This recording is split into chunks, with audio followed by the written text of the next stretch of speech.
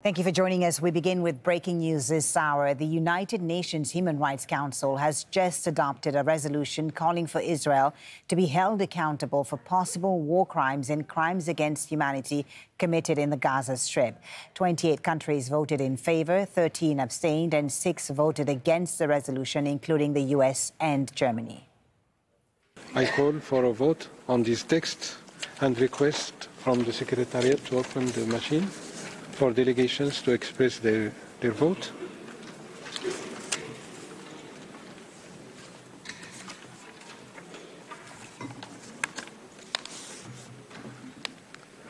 The vote is closed.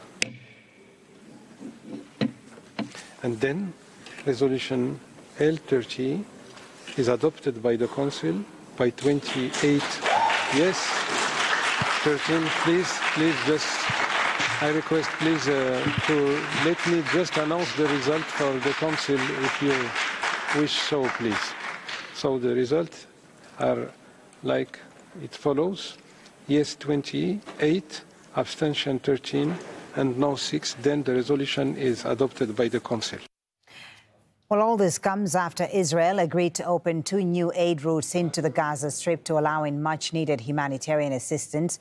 It followed a phone call between U.S. President Joe Biden and Israeli Prime Minister Benjamin Netanyahu.